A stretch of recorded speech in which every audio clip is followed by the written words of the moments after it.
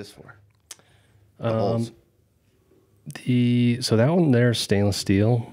This one's titanium. Oh, wow. It's crazy, right? Wow. The holes, like I said, prototype. I was kind of messing around with like, what kind of key loop, keychain, Gotcha, paracord, whatever. Wow, that's crazy. And so the stainless ones were like really chunky. So that's kind of when I changed the design and just milling out the middle. Okay. So I got a buddy that has a lathe. So he's turning these for me, and we're figuring out like. It's crazy. Yeah, dude. And what I told him was like, I want to get the titanium like spooky light. Yeah. Everyone knows how light titanium is. Well, I never really had my hands on too much of it, but yeah, it's definitely light. It's insane. And so that one's a gift for you. Oh, thanks. Appreciate that. Yeah, and use it. Let me know. I will. Because I got to dial in length, kind of. For sure. All that stuff. And then the feature that I always tell people is that so bottle cap's easy, but this, you can slide under can tabs super easy. Yeah, because I chew the shit on my nails and tear them up. So sometimes I can't get them open. That's legit. So I used to bartend a little bit in college, and same thing. Like when you start reaching into those, we did like mobile events. So you'd reach into those fucking jockey boxes and just the ice chests. Yeah. After like an hour, your thumbnail just starts folding back. Yeah. I was like, man, I gotta. Yeah, that's a good idea. That's pretty smart. So it just slide under there, pop it. Appreciate that very much. Yeah. So get some use out of it. Nice. My ADD hands will probably play with it while we talk. Yeah, it's sometimes that helps. Honestly, helps me just having something to focus on. Yeah, for sure. So cool. Well, yeah, we are back with another episode of the Apollo Road podcast. I've got David Kimbell here. Thanks for having me. I really appreciate you. Yeah, of course. Where do I want to start here? Because you've done quite a few interesting things in your life. But when I met you, we were doing some brewery work, I think. And you just immediately struck me as a guy. I was like, man, this guy's got his shit together. He just seems like he's got it all figured out. So some ways I do, some ways I don't, just like everyone, right? Yeah. So yeah, start us off, I guess, whatever you want to start with in your career. I've been brewing, actually next week is 7 years. So professionally, I went to school here. I'm a native New Mexican. Went to UNM, had a business down the South Valley, for almost 4 years.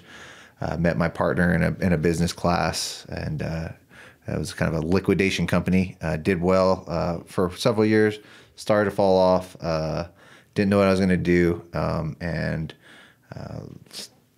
Had a buddy back in the oil field business in Farmington, wanted to open a brewery up there. And I said, well, I guess I'll try and get a brewery job, and we'll partner up on this. And started at Kelly's Brew Pub, which was at the time definitely not known for the best beer, let's just say. And but it got me my my start, and I'm grateful for that. So learned how to do everything for the most part there, in a lot of ways the wrong way, but realized that wasn't where I was going to learn right, and moved on to Santa Fe Brewing. Worked up there for about a year. Cool. Learned more of the production side, biggest brewery in the state, and it still is. Got tired of driving back and forth and doing night shifts in Santa Fe overnight, and just wasn't me. So realized I lived right up the street from here, also right up the street from another pretty good brewery called La Cumbre, Cumbre Brewing Company, and decided I was just happened to send them an email one time inquiring if they had any kind of brewery positions, and sure enough they did. So nice. Moved over there, learned to brew under Jeff Irway, who's the owner, and really, in my opinion, that's a world-class brewery.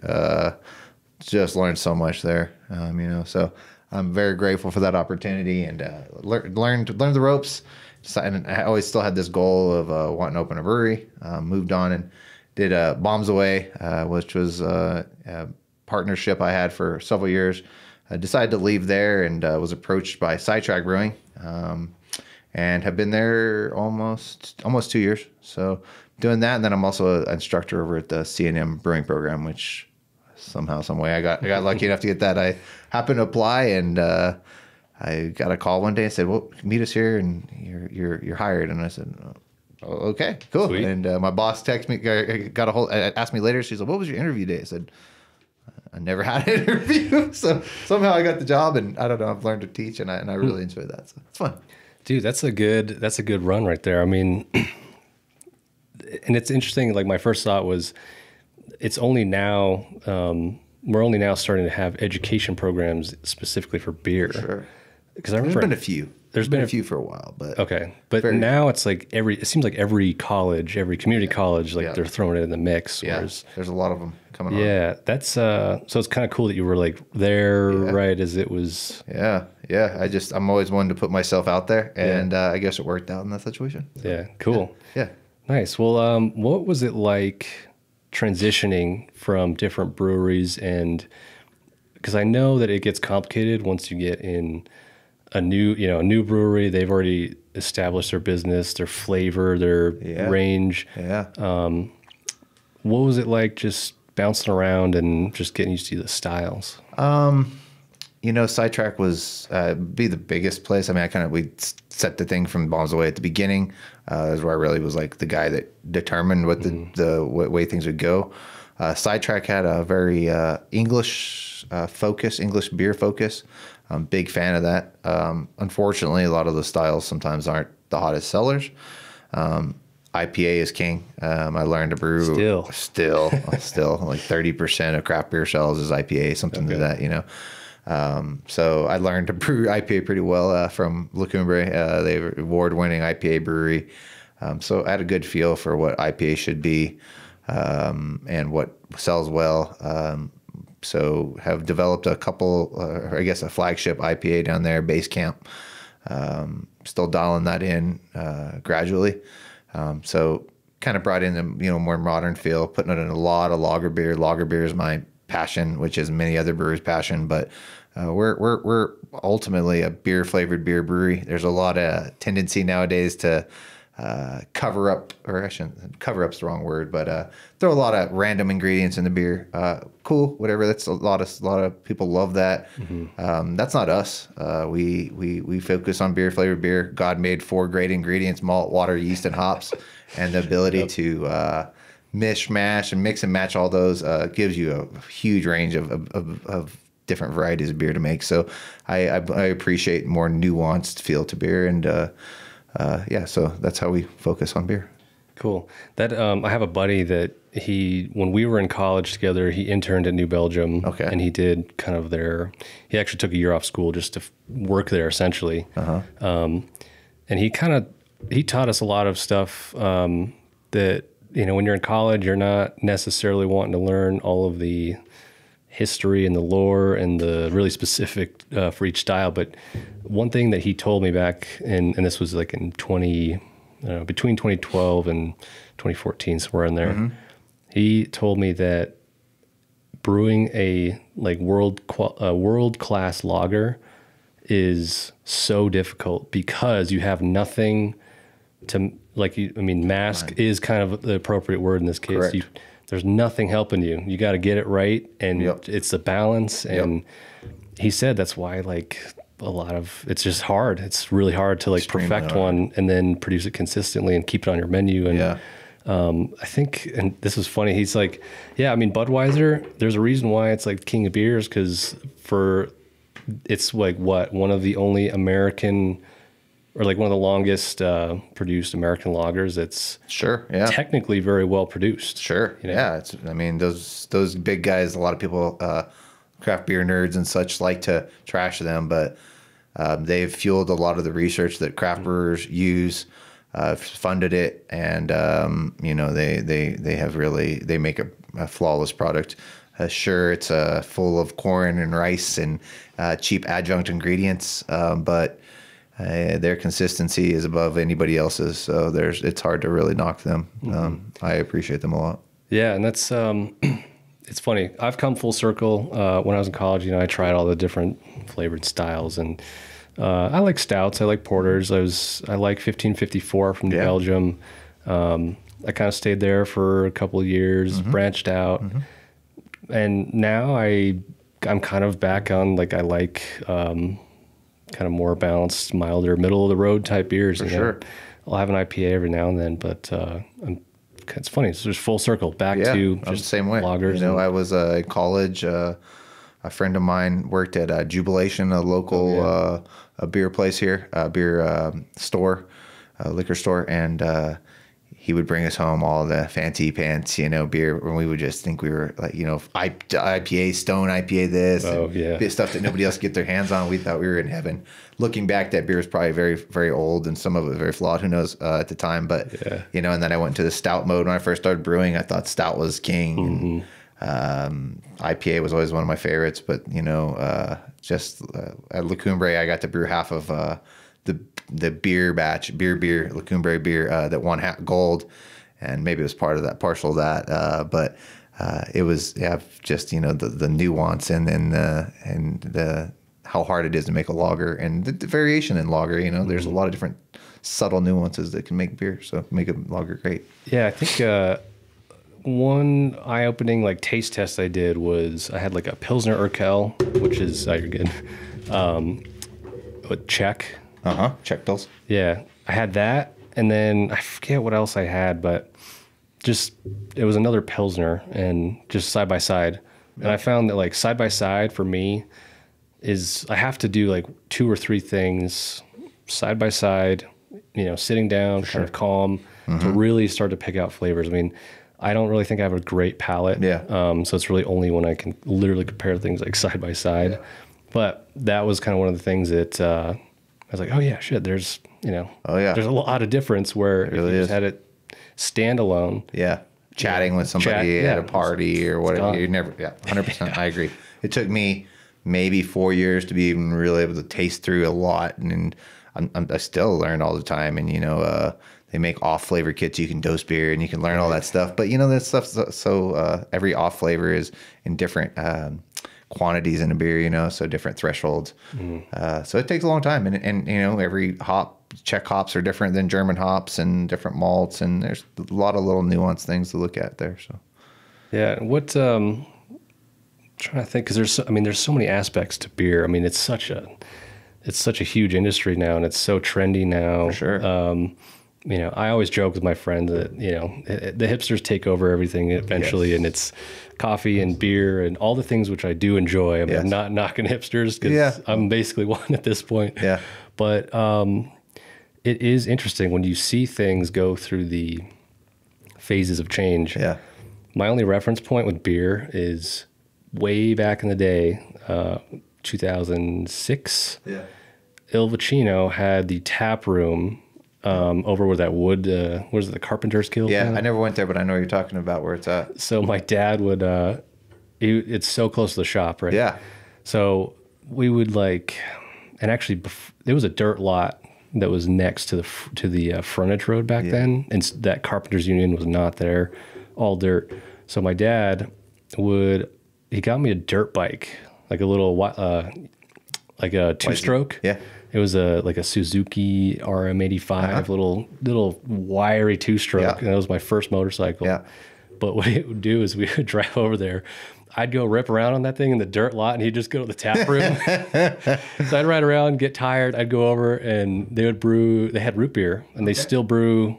As far as I know, they still brew one of the best root beers in the state at Il Vicino. Never had it. And dude, that root beer. At one point, I was like, man, there's got to be some alcohol in here because it was so fucking strong, but it was like it was like a true root beer with like the sarsaparilla root.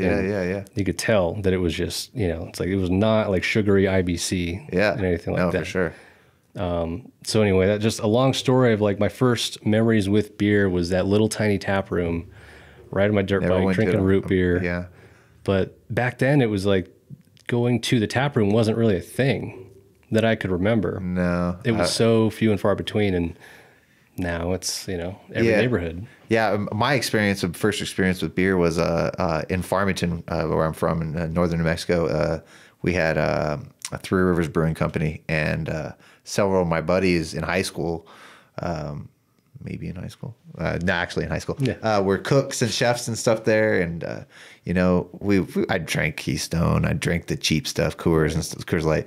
But they would go, we'd have parties out in the hills and they would get, you know, kegs of Scotch ale or whatever it was. I don't know, you know, and we drink that stuff.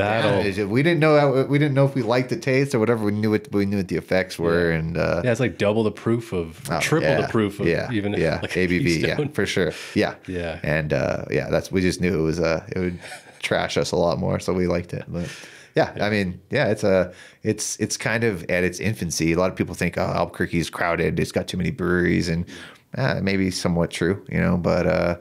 I think there's still some room for growth, and I think throughout the state there's a lot of more room, and there'll probably continue to be so.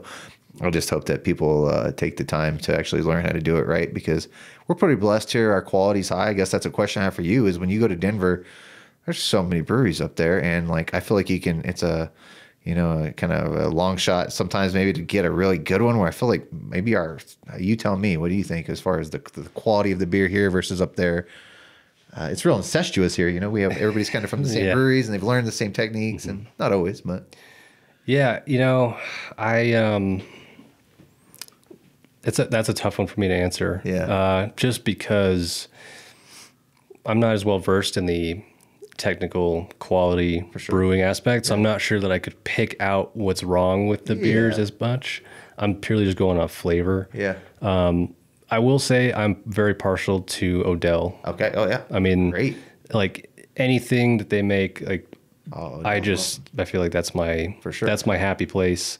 New Belgium is hit or miss for me. There's some that I like that they do, and there's some that are kind of wacky and I don't get. Yeah.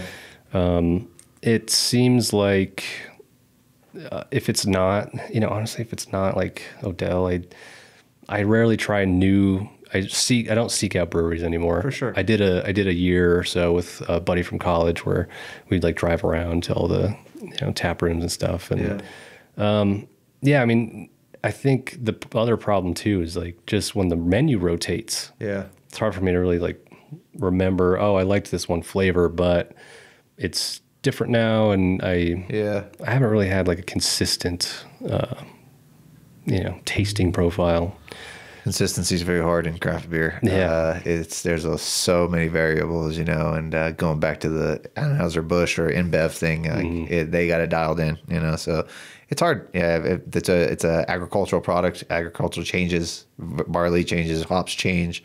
It's really hard to dial all that in all the time. So that's, I was talking with on my previous podcast with the coffee roaster. We kind of touched on that of, when you're dealing with organic products, like shit changes every single time you pull it out of the ground, Kind of beautiful though at the same time, right? I mean, that's where the art comes from. The art of it's adapting to the change. I mean, to me, it just seems like that's the human art form is adapting to change. Yeah. And you can get poetic about it, but when it comes down to like when you're sourcing ingredients, and you probably know exactly when, these ingredients are really good, these are solid. Sure. And then I guess to bring it back, you'd mentioned that you think there's a lot of room for growth in the breweries here. Do you think that's technique, quality, consistency, or like just like what to brew? I would say drinkability is king. You can make a double IPA all day, and and people can come and have two, but Grandpa's not going to want double IPA. I give my stepdad an IPA and he wants to spit it out. But I think the trend is going to be more towards lager beer, maybe some of the easy drinking British low ABV stuff. So I mean, if you can appeal to everybody besides the hipsters and everybody that's posting on Instagram all the time, there's a lot of room for growth there. A lot of people look at old guys, especially, sometimes look at craft beer. Not all, but some aren't really onto it. And if they have something that tastes like Budweiser and it's a better full malts, great hop Pilsner, whatever it might be, something that they can relate to, there's still some room there, I think. So. And do you think there's like also a role of like educating the consumer? Yeah. And one thing that pops into my head right now is like the trend now is like hard sparkling seltzer, which I looked at the numbers. Oh, it's nuts. Oh my God. It's like it outsells Bud Light or something like that. Yeah, it does. It does. Yeah, there's a nationwide can shortage right now, and everybody thinks it's because of some tariffs or whatever. No, it's because there's a lot of Bud Light. They're still producing Bud Light, and all these craft breweries are demanding cans. But now we have a whole new market. We have this whole seltzer market, some cider, some alternative beverage. So now there's like double. These can production facilities are really trying to expand. And if you ever seen a aluminum can manufacturer, they make breweries look like they dwarf them. So it's a weird time in that sense. That is wild, and that like market seemingly didn't exist before, right? I think wasn't Zima like back in the day? Wasn't that kind of seltzer? I don't know. Maybe I'm wrong. I haven't heard of that one. Zima. You don't remember that? No, there was a commercial back in the day. Yeah. Anyways, that's funny. Yeah, it's definitely it's weird as far as the seltzer thing. I've heard it's harder to make than what you think it is.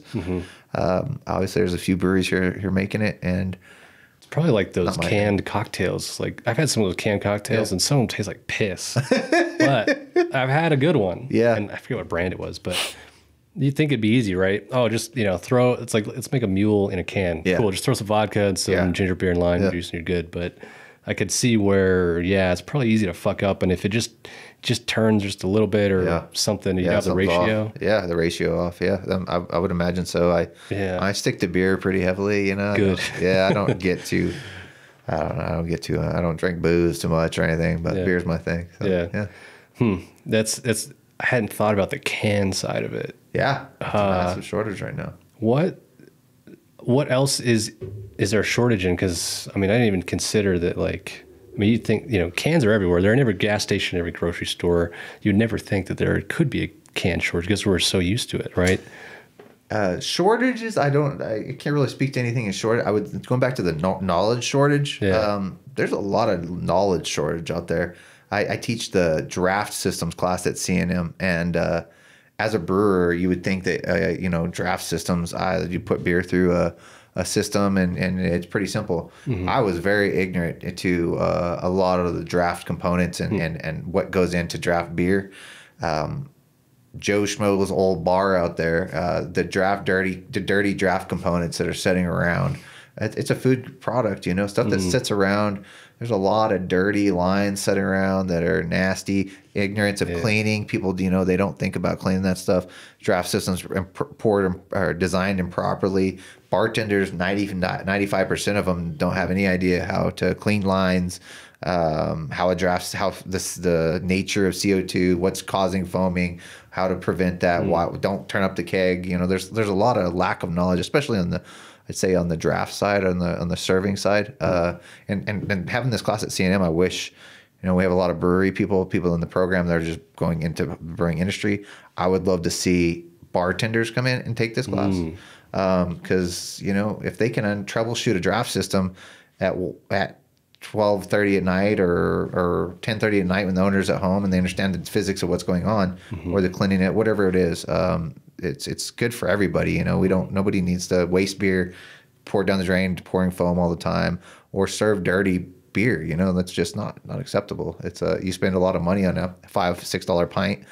If you're where probably maybe a little more in Denver or California, I paid like $13 a pint or something, something ridiculous. And if you pay that much money for it, it should be coming out clean. There's just so many things that can be issues. So that's a big shortage in knowledge, especially on the draft side. That takes me back to event bartending where we'd have to roll out a jockey box we did like weddings and stuff. It was at like just like a city center, just a big ballroom. And I remember like getting the basic training of like, okay, here's your jockey box, here's your CO2 canister, and here's how you hook it up. For people that don't know, have no idea how it comes out of that spout. Just give us like a basic breakdown of beers in a keg in the back, and then how does it get out into your $6 glass? You got a drawing board? Yeah. You draw this out. Well, there's a lot of different systems and as far as how to deliver beer. If you're talking about a jockey box, it's somewhat straightforward. The biggest cause of foaming is a big loss for some places. If their beer is just pouring out foam, they're just wasting beer, dumping it down the drain. So heat, if your cold room's not operational, if you have to move beer across a certain distance, it's not in a cold room. That beer needs to be contacting glycol and be chilled the entire length of the run. If you ever go to a bar and you see just like the draft tower or whatever sweating, and sometimes this is a pretty pump thing, just on dripping, the handle, on the handle. I mean, could be a sign of pouring a lot, but if there's foaming coming out or whatever, that beer line might not be chilled the entire run. So there's a lot of draft systems. As I said, I was very ignorant. I kind of got thrown into the class that, hey, you want to teach this? And I said, well, again, I'll sign up and do it. They sent me to LA and took me to a school, but I've had to do sent me to a school, but I had to do a lot of research and learning my own.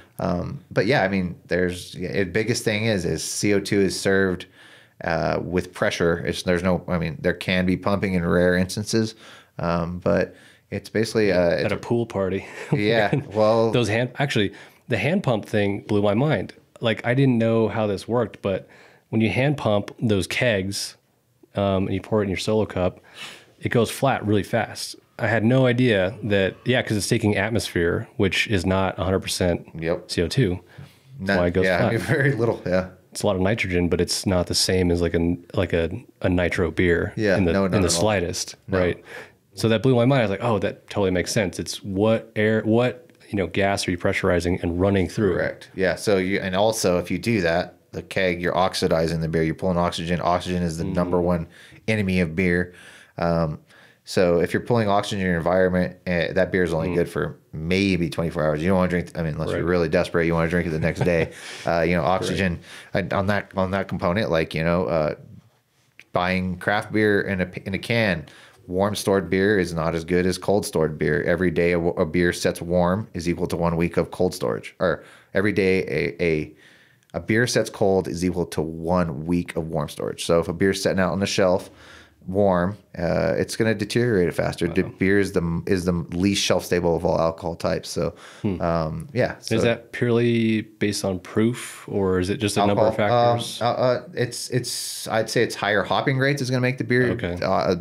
Hops and oxygen have a adverse reaction. But any beer is going to deteriorate pretty fast, So you probably don't want to go to the corner store and sometimes those fridge like doors don't always close, when you go to those janky gas stations. Or if they're even like that cold sport base is usually reserved for the big guys, Anheuser-Busch. They're gonna have the distributors in their pocket and they'll have those all that in line. But another thing is always flip your can over. A lot of people don't ever look at the bottom of the can and see when that thing was packaged. If it's 3 months, 4 months old, it's on the end of its life, Yeah. Even longer than that, I don't buy. But again, I guess that's the snob in me. But yeah, well, you're lucky. You're right at the source, pretty often. So yeah, the source is the best place. Yeah, and that's the freshest.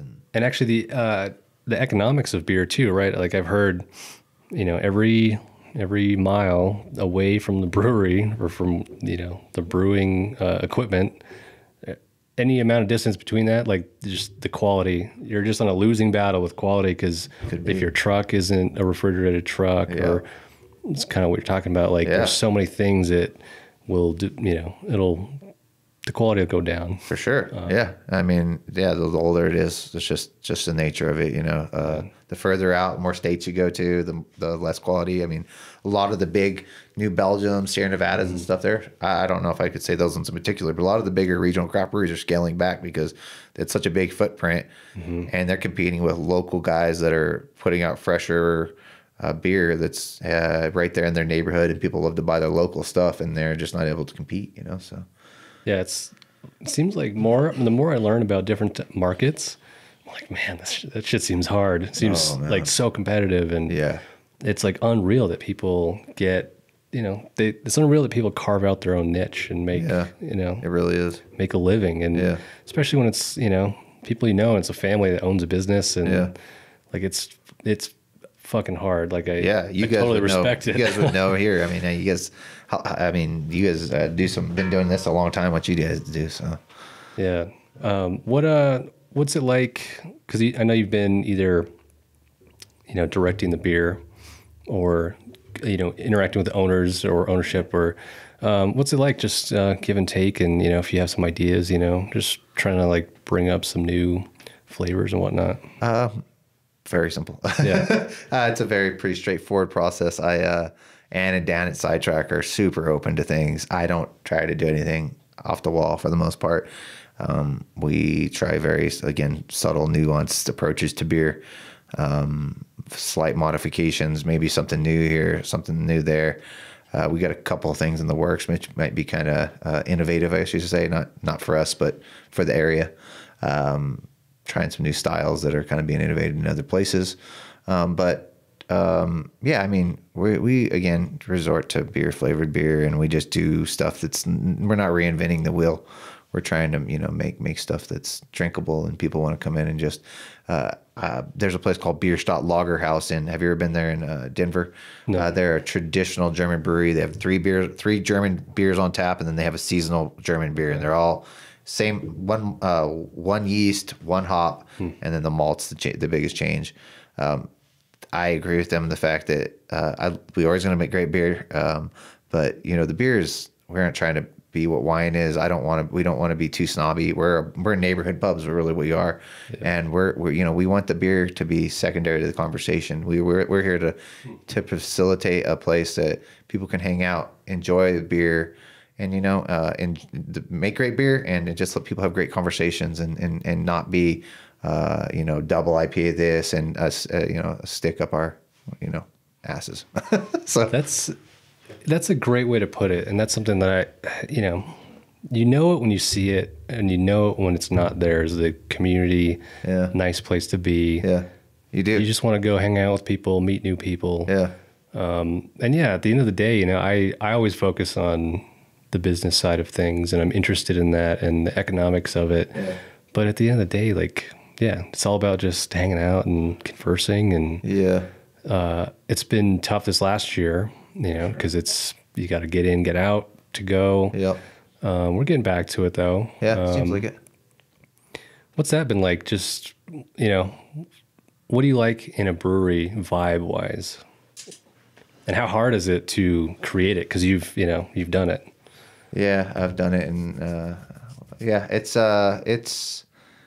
it's almost like you have to let it be what the neighborhood wants it to be, not what you want it to be. You can influence your ego on it all you want. Mm-hmm. But ultimately it's kind of who's coming into your place. And we at Sidetrack, we have Zindo Coffee, which is next to us.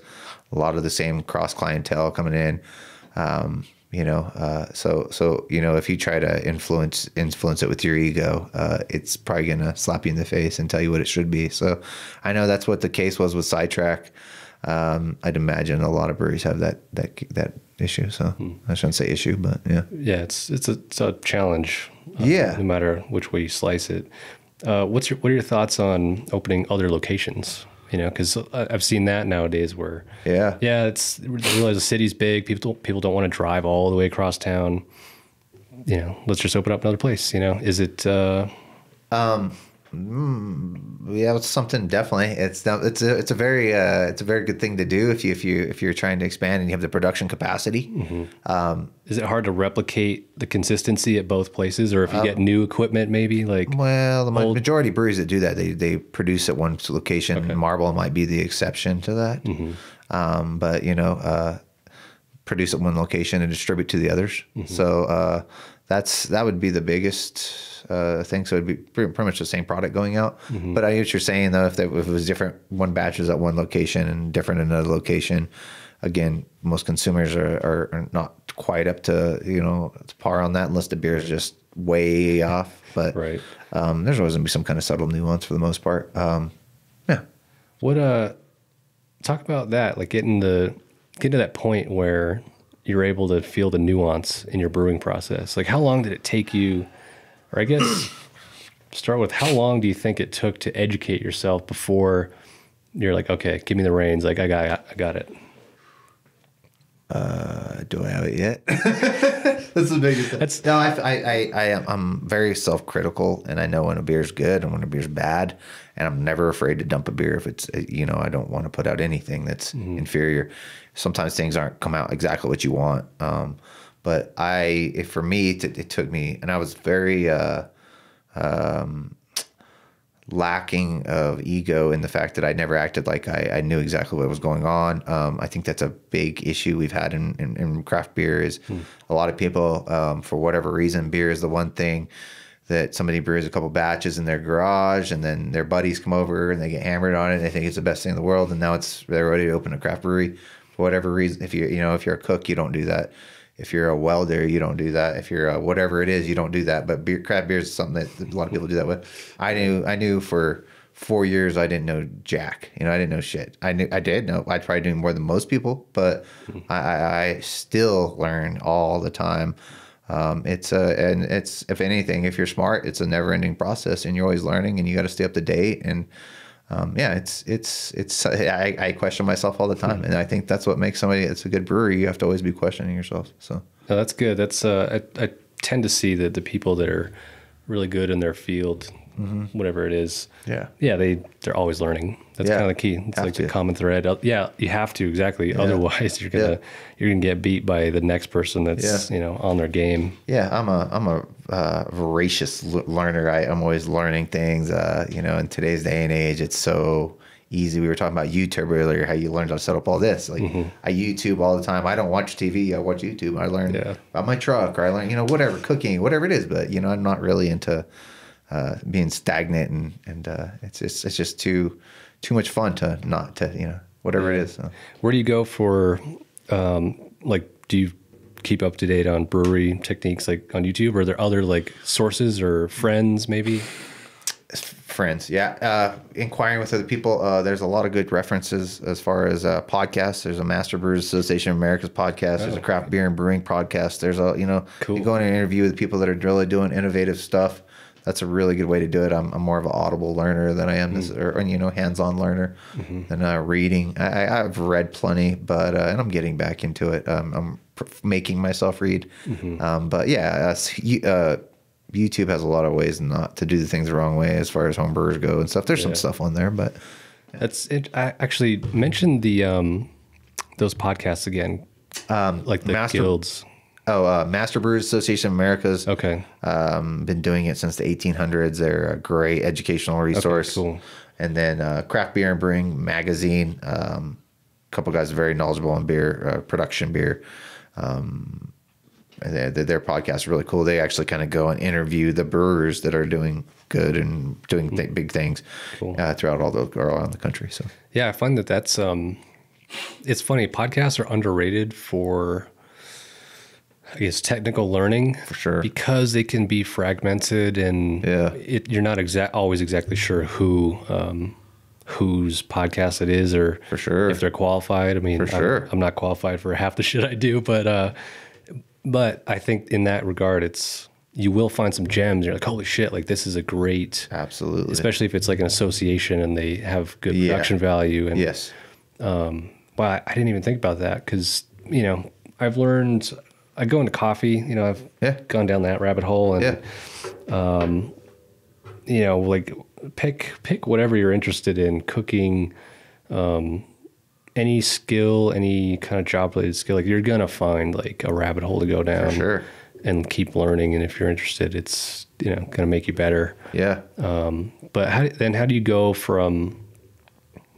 Okay, you get a new piece of information. When do you just kind of work it in with your workflow? Sometimes I'll be the beauty of being the only brewer in a brewery is that you're by yourself a lot. And nice. I always have, if you're see me at the brewery, I always have one headphone in. Oh, and that might be me listening to music. That might be me listening to a podcast or audiobook or whatever. But I'm, again, always have something in this ear.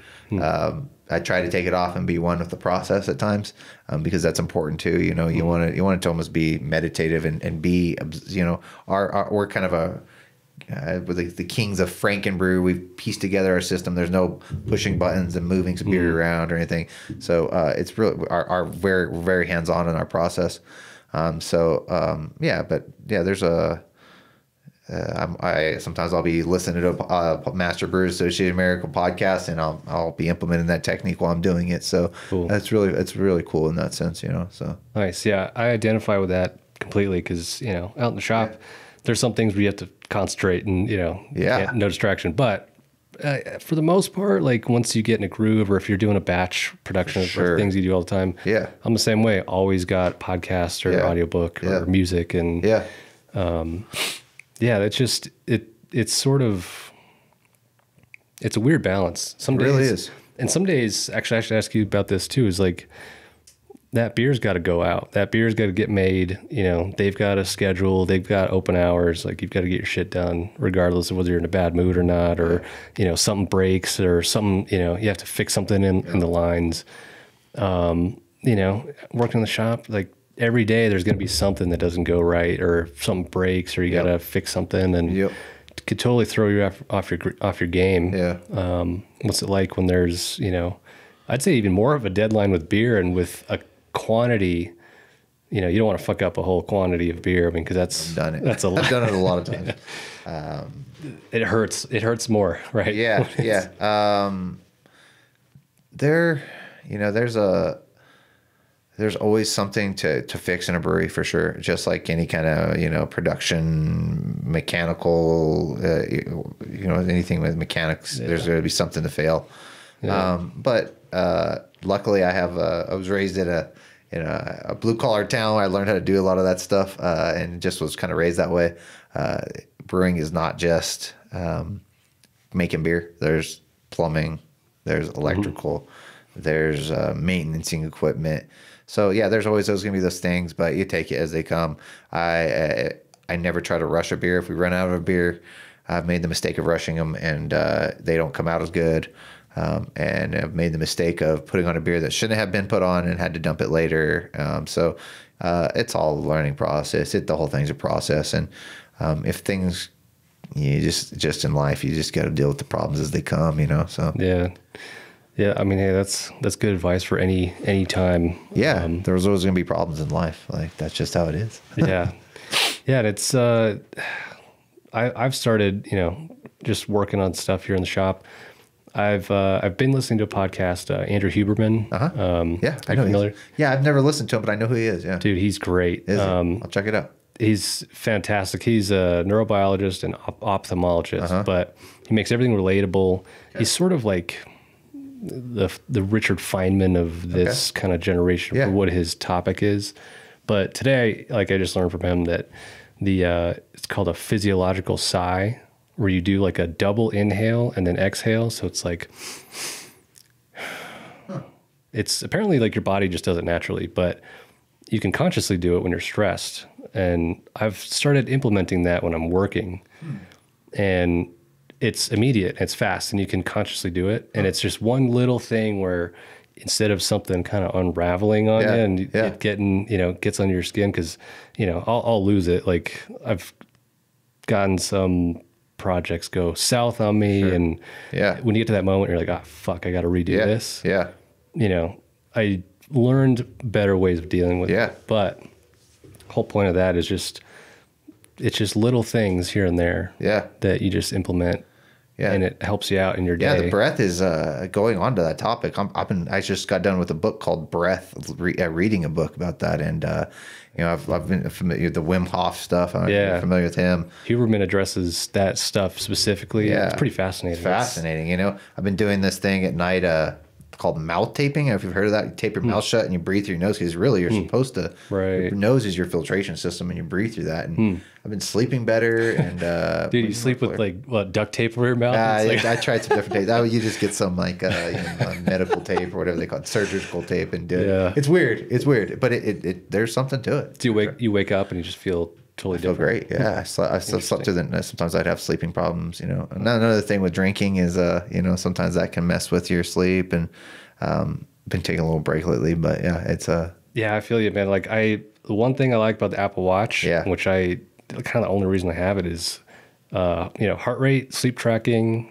and you can totally see, like, you check it in the morning. It's like if you drink a lot the night before, you wake up, you check the app. It's like, oh yeah, like heart rate higher when you're sleeping. And what generation do you have? Because I had the first one and I destroyed it. I don't know. Yeah, this is the 6. Oh, so it's fairly new. Yeah, it's got the blood oxygen too. Oh, wow. Which, that one's actually, I don't know how accurate it is. Yeah. It's accurate enough. Yeah. But yeah, sometimes you'll wake up and like you'll be like, oh shit, like I probably yeah, I should probably like drink more water, breathe more, like not drink so much. You just start noticing those things. And, you know, this has been like one hell of a year to try and like, you know, to try and like taper off on all that stuff. But, yeah, it's just those little things, you know, that as long as you're conscious of it, I think. For sure. Yeah, I would be interested to check out the sleep tracking and all that on that and see how that works. And it just knows my movement? Yeah, I think it does, like, it's movement, and then like it knows when you like sit up or stand up. Okay. So I don't know if it uses like whatever. It's probably all just the accelerometer. Yeah. And the software, but it's like pretty fucking accurate. Like I'll know when I wake up middle of the night. Next morning I'll check, like, yep, it got it. Wow. Yeah, I'd like to go back on one then. Yeah, I had the first gen, and I destroy things. So. Yeah, well, I got my dad had one, and I think like I was like, Dad, bro, put a case on that. Yeah, like one of those big ass like G-Shock cases. For sure. And he didn't. It was like a week later. Trashed it. Rolled up his sleeve, and it just like crumbled out because we were moving like some big ass gates or something like that, and. I'm pretty good. I usually wear like hoodies and I just do a sleeve over it. Yeah. Surely you have a glass case on that top of that, right? I do, yeah. Okay, as I say. Yeah. Gotta have something on that, yeah. Yeah, the metal shop, it would. Yeah, trash it. Yeah. But it is waterproof, so yeah, for beer and you know all the. Yeah, the one I had, the first gen, was like my hands are in buckets of sanitizer all day, and it was like water resistant, whatever the difference, something like that. And speaker stopped working, and it was just, anyways. Yeah, I think from the first gen until now, they're pretty solid now, and they don't really change them a whole lot. Like even like a 4 or 5 would probably be fine too. But yeah, it's. I've seen all the Whoop straps and all that kind of stuff, and I've thought about that, but I just gotta have a membership, and I've heard bad things, good things. You know? Yeah. So if you can get it all on your watch and it syncs up, I might try that out. Yeah, I thought about the Whoop strap because there's no screen, which honestly I don't interact with this thing. I don't need another screen. Yes. So that's what was appealing about the Whoop, and you just seem more robust. But same thing, like it's like, do I want a membership for this? And you have to use their app. And you know, with Apple, it's like maybe a little more open source. Yeah, you can get different apps. Yeah, for sure. So yeah, I don't know. Yeah, man, that's it's in a time nowadays where we can just analyze everything. You know, everything's under a microscope, and you can overanalyze too. Yeah, I mean, I'm just my personality type. Like I overanalyze all the time, and that gets. It just drains energy, really. Yeah. I mean, you can learn to manage it and deal with it, but at the end of the day, it drains energy. Yeah, for sure. But yeah, I mean, it's so funny because just talking to you, I mean, I've never really sat down with you for more than 5-10 minutes, but yeah, there's like a lot of similarities, and you know, when you kind of, you know, like you said, like that blue collar kind of background. Ethos. Yeah. You kind of just recognize it, people, and you know, especially people that like learning. Yeah. It's hard. I mean, you know, I being from a blue collar town and coming and living in the city, I more and more crave to be back and not in the city. You know, I'm kind of burnt out on the city. But there's a huge divide between, you know, blue collar America and the city America, and I find it sad, you know, because not everybody in blue collar America is like, you know, redneck Trump people, and not everybody in the city is a bunch of crazy psycho liberal, you know, blue haired, whatever. There's I mean, everybody just needs to have a better understanding of each other, and you know, and I don't know, I've been able to see both sides because I'm from Trump country, and now I live in, you know, opposite, and I don't know. It's weird, and I just I don't know. I wish that for a time where we could all be kind of just Americans, and you know, I don't know. Yeah, that's political, but yeah, I mean, I totally get it though, because you'll find commonality with almost everybody. You're not going to be common. You're not going to have common you know, ways of thinking, maybe not. But everybody eats. Everybody drinks beer. Everybody drinks water. Everybody sleeps. Everybody has a family. Yeah. You know, at the end of the day, it's like you can at least relate to almost everybody on just those basics of being a human. Yeah, and that's 90% of it. You know, like the news shows a lot, all the bad stuff, but it's not like that in my day-to-day life, your day-to-day life, I'd imagine. You know, so that is such a hard thing these days of like, yeah, I see everything out there on the screens, but if I really analyze my day to day, Yes. it hasn't changed that much. No, it isn't. Whoever, yeah, I mean, and you kind of have to follow your own narrative to a degree, as long as you're not out of touch with reality. Yeah, there's a balance, and I don't know. I'm just, yeah. The more and more the older I get, the less I want to watch screens and watch all that stuff and see what's going on in the news, because it's all money driven, and it's who knows what you're really. Again, we were talking about it in the shop, but I feel like it's hard to even know it's real anymore, especially if you're on the screens and social media all the time, Instagram's cool because it's just pictures and stuff for the most part. Yeah, no, that's, I use Instagram purely as like a business tool. Yes. And I try and not come off as like, I'm just using this for like marketing, or I'm not trying to sell everybody on everything, but it is a nice place when you can kind of get it to like, oh, I just want to check in on my friends and see what they're up to. And, don't go to the fucking suggested page. Yeah. Because that's like, it's like, hey, how about everything that you're slightly interested in? We're just going to like concentrate it and then just, give you the full dose. For sure. I stopped looking at that page and that made my experience way better. Yeah. I don't have any of the apps on my phone. The only time I'm able to get on that stuff is when I'm on my computer. And I I went out of town back home this weekend, and my mom doesn't have internet, and I don't bring my computer, and I don't get on it. And you have that in your pocket all the time. You're on that thing all the time. I'm on it all the time here and there, but I'm not on social media because I don't have the ability to do it. That's actually a good strategy that I've considered, that where you delete the social apps on your phone, only on your computer. So it's like you really can't do it during the day. Yeah.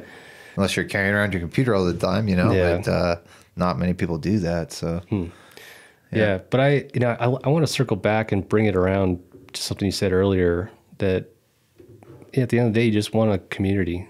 And I think that's like the one thing that I've always respected about the beer industry is that, it's not rocket science. You make something that's good quality, charge a fair price for it. Yeah. You pay the people that made it a fair wage. Yeah. And when you explain that to your customers, I think people are so happy to support you. Yeah. I've always felt like that at Sidetrack. Yeah. It always just feels like you walk in there and it's like, it feels a little more like you're. Great vibe. Yeah. Yeah. And that's like kind of I don't know. It's hard. You can never plan that. No, absolutely. The vibe there is, it's so laid back, and, people, it's welcoming and it's fun. You can just, it's just something in the air almost. Is where, and every place has its own vibe. Everybody has its. Sometimes you might, and it just depends on you, but I don't feel like Sidetrack's a place you come in and anybody feels unaccepted. It's very open and free and fun loving, and it's just a great vibe place. Yeah. So, and also just in general here in New Mexico, kind of things are very incestuous as far as people that work in the industry. People, head brewer goes from one brewery to another, and he's worked at this place, and everybody stemmed from La Cumbre, Marble, Chama, wherever it is. And, so we have a real tight community as far as brewers go, and everybody knows everybody. I'd imagine if you went to Denver, not everybody knows everybody, or some of the bigger brewing communities. So we're real tight here, for the most part. There is somewhat of a clique. If you're not in the clique, that might not be the case. But it's if you make good beer here and you know everybody, it's a great community. So yeah, that is a good point, that the beer industry, when you get to like the scale, it's an interesting landscape, because when I was at CSU up there in school, like I did all the tours at New Belgium, Odell, even the smaller places too, and I thought Odell was big, and then I saw New Belgium, and then so back then it was a different story, but when you then look at like the national chart of like New Belgium is tiny compared to that. So that was sort of an eye-opening thing. Did you ever do the Budweiser tour north? I did I got like a half tour. Okay. It wasn't the full thing. Yeah.